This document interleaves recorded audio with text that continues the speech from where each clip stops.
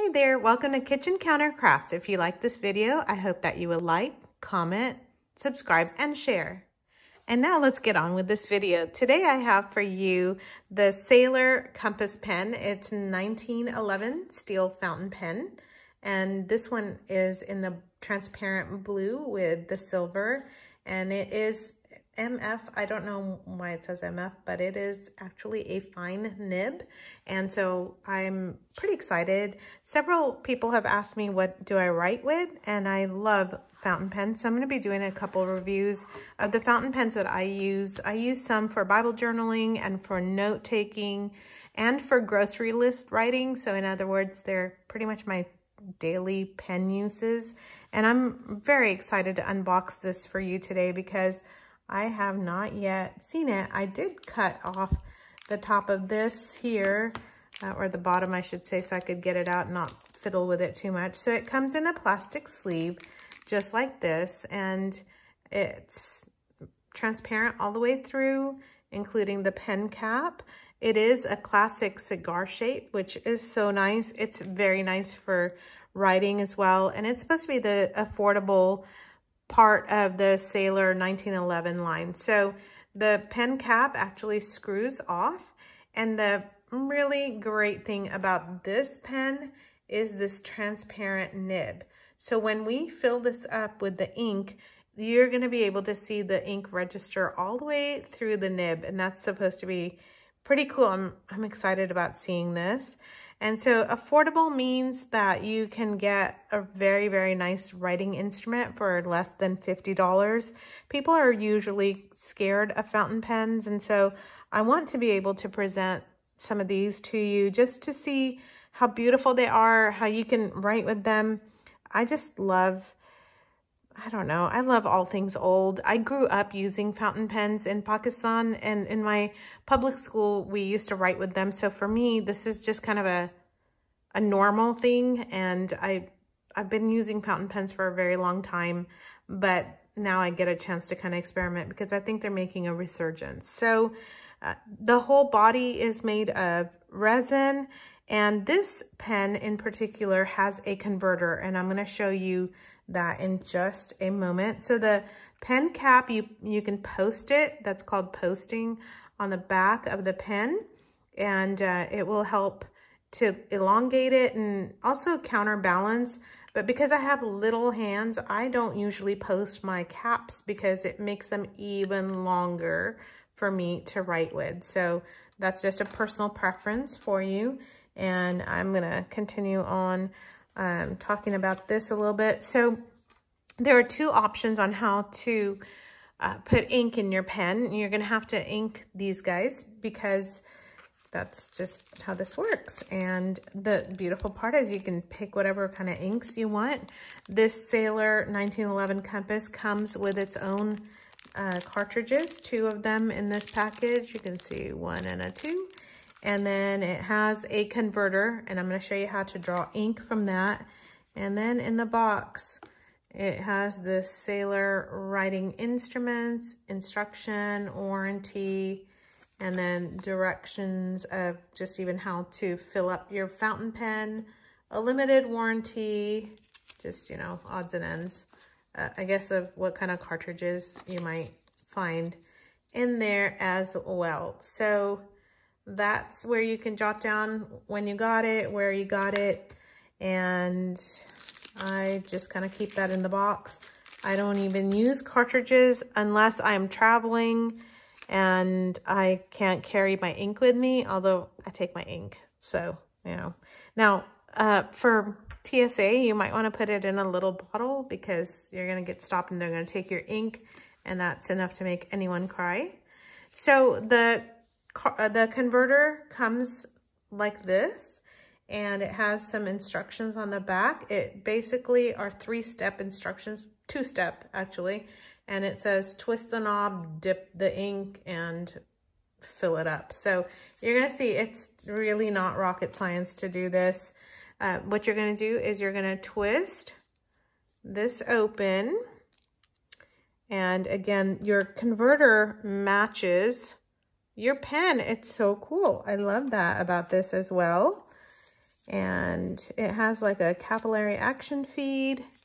Let me get back into frame. Okay, and this just opens up like this. And how to, there we go.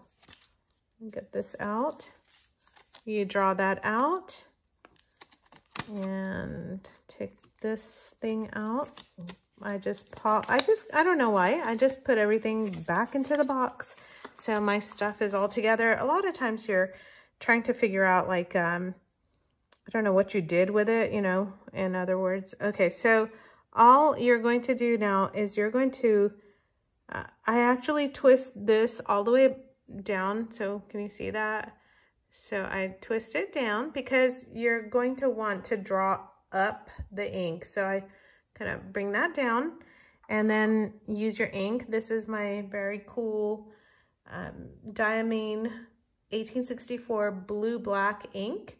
And this is the super cool looking bottle. So now to ink this, you're going to just attach the nib to the converter.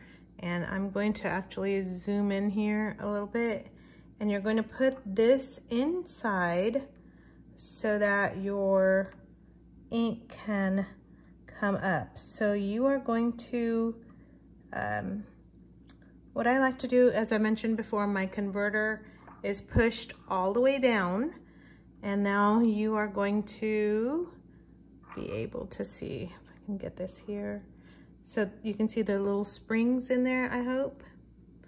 And then I'm going to now just twist this until the ink gets drawn up into the converter. I don't know why it's not going, but if it's not really pulling it up very well, you can, oh, my nib may not be all the way down. It doesn't have to actually be all the way down in your ink. I just can't see with my camera angle where I'm at.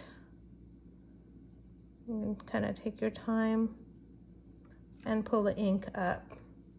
And it's very good to have a paper towel handy. So you just pull that out and your ink is already in there, and then just wipe off the excess, and your fingers are going to be kind of inky looking. I don't mind that, it goes away. And then you're gonna see that the ink has come through onto the pen, into the nib, I should say. Okay, and then if you just want to make sure that that's pulled up, and then you gently put that into your pen, and you can even see the ink up on the top. I just wipe all of that off while I'm getting that in there. That's again why you need a paper towel handy. Even though I have a paper towel, my hands are kind of inky.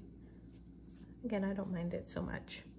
So you can tell, I don't know if I showed you this nib yet, but the top of the nib is quite lovely. It's got the sailor mark on it, and then now it's nice and inked.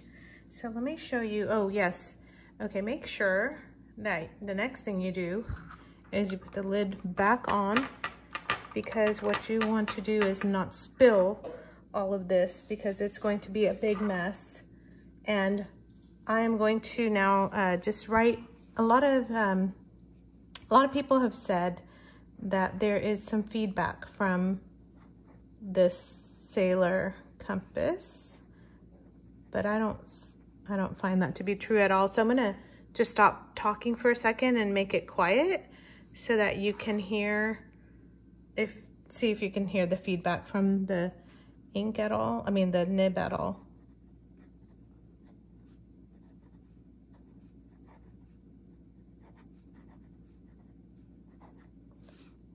So I hardly hear any scratching. I mean, it's just a little bit. Just makes me want to write in cursive. So,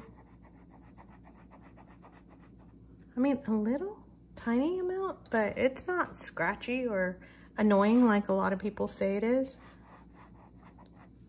I just think it's that beautiful writing pen. And so this is about the same size as a Pilot Metropolitan, which I just put away. So in my next video, I'll do a comparison between this and the Metropolitan just to show you, and I put it away in my Bible bag so I don't have it.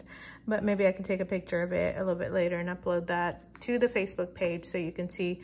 This is an Eco Twisby, which is my new favorite to write with and to leave it laying around my kitchen counter. And this one has it's called the 1.1 stub nib, and that is more of a calligraphy nib, so it has a definite difference. But same blue-black ink for now until I get a couple of these loaded with something a little bit different. But like I said, love the blue-black because I'm afraid of commitment. I can't decide if I want blue or black, so I just pretty much decide on one. So I hope that you found this video useful, and until next time, bye.